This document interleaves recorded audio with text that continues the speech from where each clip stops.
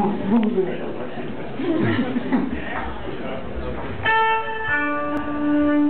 I did have a baby recently.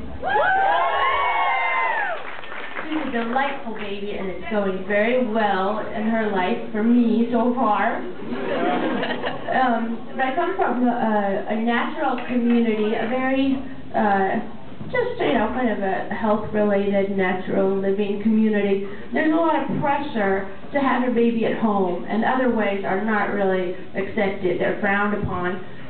But, you know, it's a really hard-ass, kind of strict, healthy community.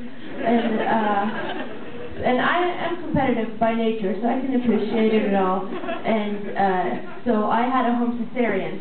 I think I really showed that.